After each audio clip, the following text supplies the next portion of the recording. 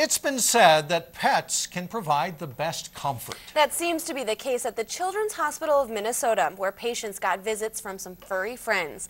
As John Lauritsen reports, those friends also proved to be good listeners. I looked at him in surprise. Every once in a while, a new friend comes into your life. Chip merely wagged his tail. For some kids at Children's Hospital of Minnesota, He was very happy. that new friend is turning out to be a pretty good listener. They generally love her. Yes, we all do. Disco is 9-year-old Natalie Schimp's new reading buddy. He was a bit surprised. As a therapy dog, Disco's goal is to help Natalie feel better. As they watch these dogs work. It's part of a program called Animal Ambassadors, made possible through the Golden Valley Humane Society.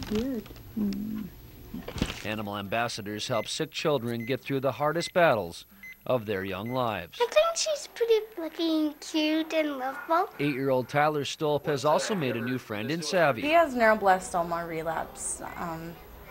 He's actually in here right now. He just has low counts and a fever after his chemo, and just kind of recovering. She's sweet, isn't she? And as Tyler recovers, Savvy, look. Savvy and her owner Holly Dundor are there to keep him company. I don't know who enjoys it more, the kids, the dog, or myself. It's very rewarding. For children struggling just to live a regular life, Oh, yeah, you can hug her. She likes that. every little pick-me-up matters. Good girl. It's good timing for Tyler, Savvy, right there. who misses his cats back at home. Mystique and Lucy. Hey.